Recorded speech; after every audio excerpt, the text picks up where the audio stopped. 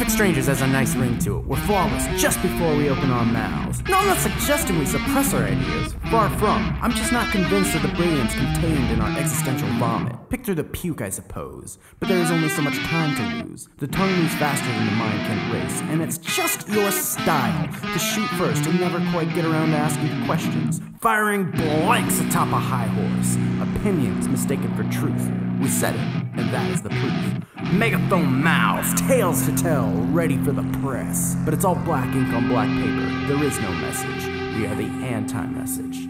And I'm still deaf in conversation. So stop trying to shoehorn my misanthropy into the classifications of judgment.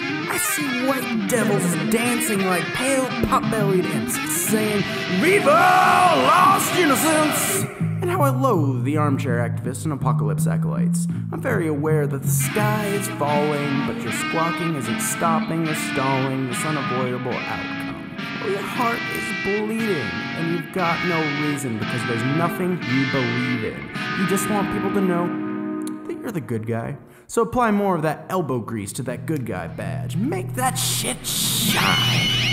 We've usually got eyes to see, but you don't see. You've got no eyes, just teeth.